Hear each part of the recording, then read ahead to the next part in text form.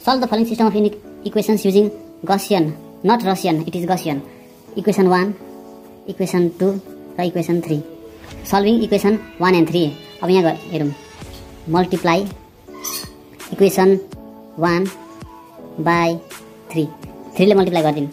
3 ले multiply गर्दाखेरि यहाँनिर जति आउँछ हो त्यसलाई subtract गर्दिन. And subtracting with equation 2. त्यसो गर्दाखेरि के हुने भयो त? यसलाई 3 ले multiply गर्नु पर्यो. 3x plus 3 3 is 9y minus 3z equals to 3 2 is 6. Subtracting with equation 2. 3x 2y minus z equals to 3. Subtraction.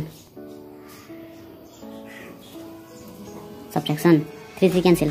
9 minus 2 7y minus plus minus 2z equals to minus 9. This is our equation 4. अब अर्को कुरा के गरौँ, यो र यो गरौँ. Multiply equation 1 with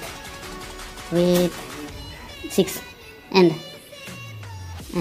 subtract with equation. Oh, it's already minus, so let's do addition and add with equation 3. यसलाई सुरुमा multiply गरौँ. 6x plus 6 3 is 18y minus 6z equals to 6 2 is 12 and add with equation 3. Minus 6x minus 4y minus 2z equals to 18. अब यसलाई add गर्दाखेरि यो 0, यो 14y minus 8z equals to 6. Okay, 6. This is our equation 5. Now solving these two, we have here multiply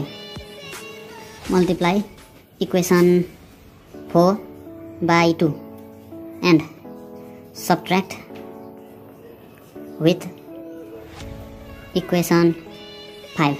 Then we get जुन सुरुमा लेख्दा पनि हुन्छ equals to 6. यो equation 5 लेखेको. अब यसको पालो multiply with 2 पनि गर्नु छ हामीले. 7 2 is 14y minus 2 2 is 4z equals to 9 2 is 18. Subtraction, sign change.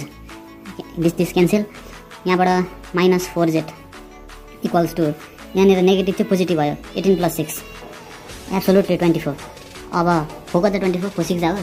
24 divided by 4. Okay, 6 z equals to minus 6. z को भ्यालु आयो. अब putting value of z in equation यहाँ सजिलो हुन्छ 4. We get 7y minus 2 times minus 6 equals to minus 9 or 7y plus 12 equals to minus 9 or 7y equals to direct minus 21.